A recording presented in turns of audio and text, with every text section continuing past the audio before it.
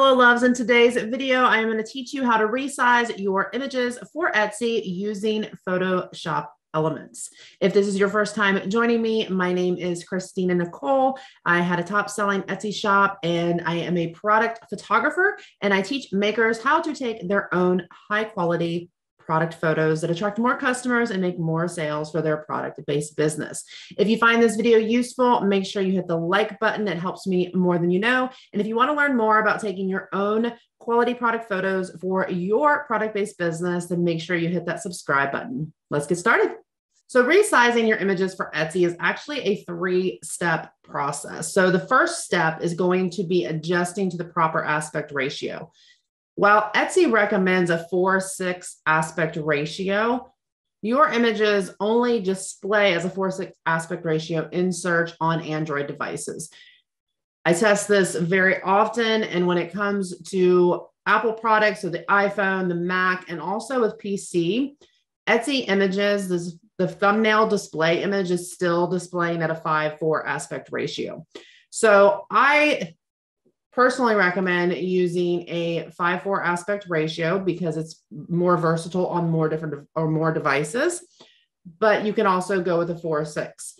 For this specific training, I'm going to be using a 5:4 aspect ratio. And basically what that means is that the proportion of the shape of the image. So how the image is actually displayed in search with that first thumbnail image. And all it is a shape. So in this instance, for a 4:6, really in landscape, it's a 6:4, meaning that for every 6 units in width, we have 4 units in height. Now, to do this crop, what you're going to do is go over here to the crop tool under modify. You're going to select that.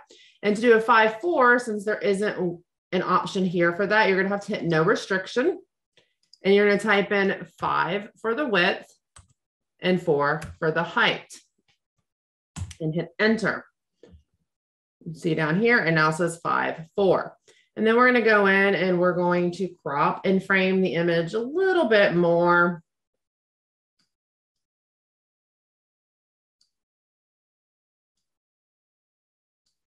I just want some of these props peeking into the image frame, but we have all of our products showing visible. So I'm going to hit the check mark there. So that is step 1. You are cropping to set the proper aspect ratio for Etsy. This right here will guarantee that your image displays properly in search and that your product does not get cut out of the image. Next, you're going to go to File, and we're going to save for the web.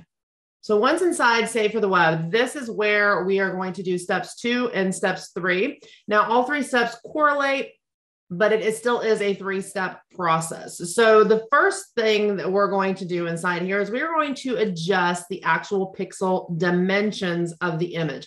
And this is really what resizing is. It's resizing the amount of pixels that we have in our image. So what I want you to do is think about your image as a shape, right? And inside of that shape, there are millions of little teeny tiny boxes that are naked to the eye. Well, all of those boxes, they carry data, or they hold data, which creates a file size. So file size is step 3.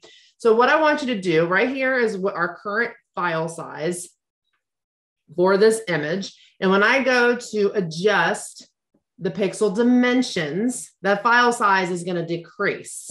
Okay, but it also has to end up meeting the recommendation. So let's focus on step 2. Step 2 is resizing the pixel dimensions. So Etsy recommends 2,500 on the longest side, which, since they recommend landscape, that would be the width. So we're going to adjust that to 2,500. You will notice that the height automatically changed. Why is that? Because we've already set the aspect ratio. So we already set the proportion of width to height. So all we have to do is go in and put 2,500 in. It automatically adjusts our height to 2,000 based on that 5:4 aspect ratio. Now, watch this number when I hit enter. Okay, so when I hit enter on that, it decreased our file size to 2.318 megabytes.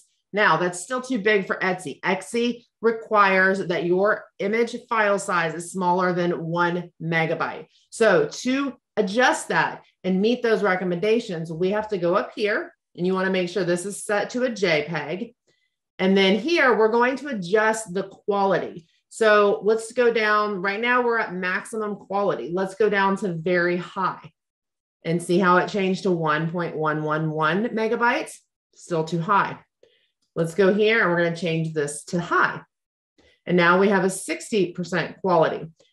And that changed to 628.5 kilobytes. And that meets Etsy's recommendation of being under 1 megabyte. Okay, so step one was cropping to the proper aspect ratio. My professional recommendation is a 5:4 aspect ratio because it's versatile with more devices. Step two was adjusting that pixel dimension. So resizing the pixels within your image. Etsy recommends 2,500 onto the longest side. That would be the width, because they also recommend landscape. Because we set that proper aspect ratio before we came in and resized, it automatically resized the height for us. In doing that, it also decreased the file size, but not enough. So we had to go up here and adjust from maximum to high to get our file size under 1 megabyte so that it loads nicely into Etsy without having any issues. We're going to hit save. You're going to rename it. You're going to pick the folder that you want it in, and you're going to click save. That is how you resize your images for Etsy using Photoshop Elements.